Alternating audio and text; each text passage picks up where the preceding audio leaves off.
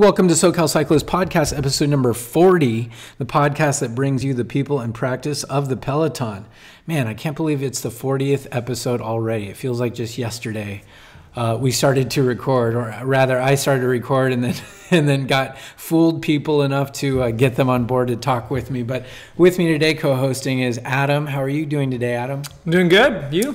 Good.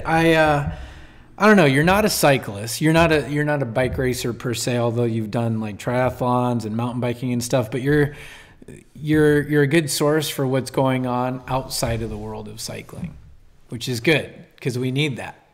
Yeah, hopefully I can bring some sort of perspective and maybe some questions for you guys who are cyclists. Give you a perspective of what we see of you guys from the outside, and maybe.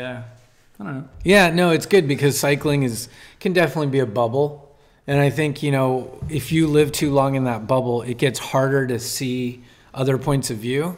So if you're that cyclist on the road that expects traffic to bow down to you all the time, which would be nice in a perfect world. Unfortunately, that doesn't happen. But, you provide the perspective, I think. Yeah, that's what I hope to do. I was thinking about it, and it's like, some small town girl goes to Hollywood and becomes famous. She's always got her family to keep her grounded because, you don't want it to go to their heads too much. So anyway, you're that for me because you've known me as I am a cyclist, before I was a cyclist when I was on break. Yeah. So you've kind of seen me in all aspects, which is good. So I need you to provide the listeners with that kind of perspective. And you're not like against cyclists either, like you. No, not at all, but it is interesting for me to be able to ask you questions and get answers, and then, hear your perspective, and then me go, well, that might seem selfish, or this or that, or why is it like that? Why do we shave our legs? Yeah, not that one. I get that one. We'll get to that one later, but let's go ahead and get to listener mail. And today we've got a little bit of an older one, but it checks out go ahead, take it away. So this is from Seth, and I'm going to read it right now. Every now and again, someone comes up with a great idea to help promote cycling in SoCal. These ideas usually founder because they are A, unprofitable, B, unprofitable, and C, extremely difficult to maintain. Although it's too early to proclaim it a financial success, Brian Coe has started an ambitious podcast project at SoCalCyclist.org. This fills a huge void for news and quality information about what's going on in the SoCal bicycling world. Well, thanks, Seth. I appreciate it. And Seth, of course, was on one of the earlier episodes, episode 19, and a very popular episode as he has a big influence in LA.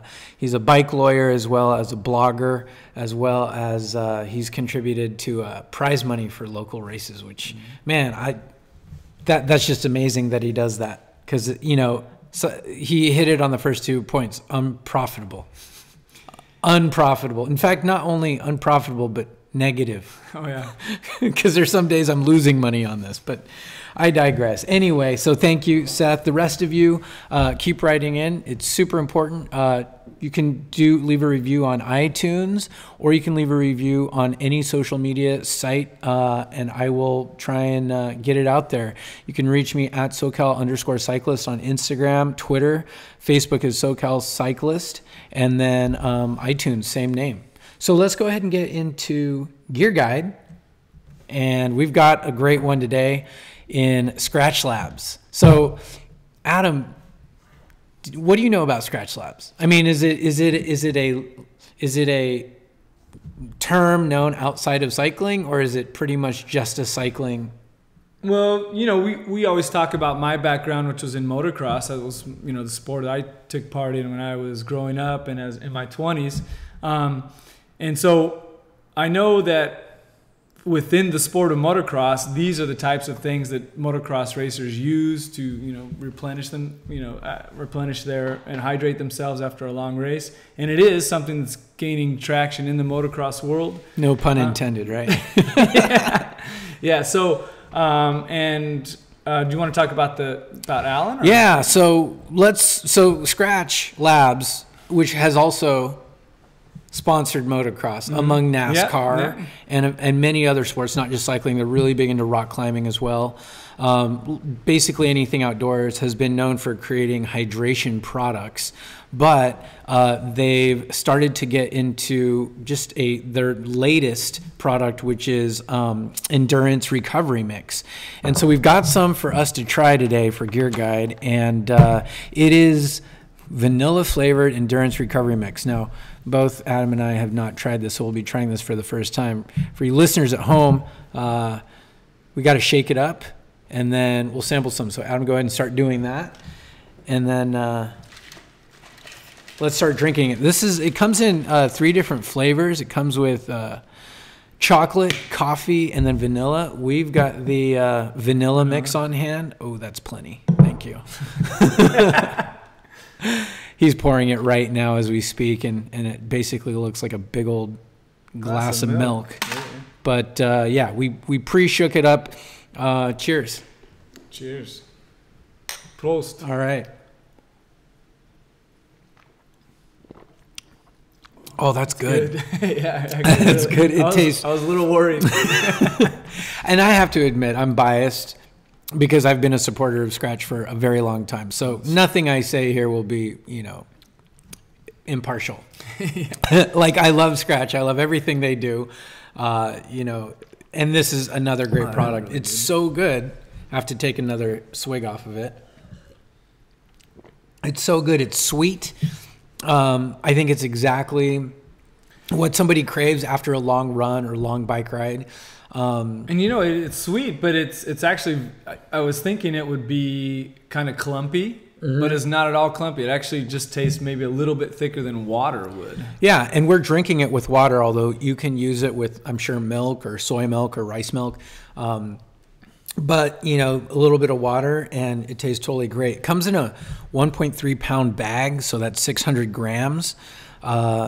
And these bags have the distinct, Skratch logo with the pixels on the back. Do you want to tell us about some of the nutritional information?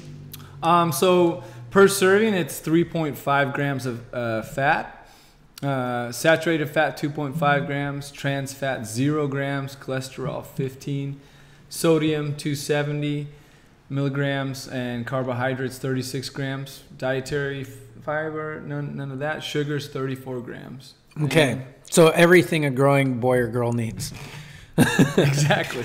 And I'm sure it goes great, like when you're on the bike or on running, you're filling yourself up with Skratch Labs Hydration, and now they've kind of entered into the recovery, which is such an essential part that a lot of people tend to forget when it comes to their workout. They think once their workout's done, it's done, but it's not. You have to recover, sleep hard, all those sort of those cliches that sometimes work hard, sleep hard, play hard, all those things. But yeah, check it out, skratchlabs.com, and look for a review on this on Gear Guide on the website, SoCalCyclist.org.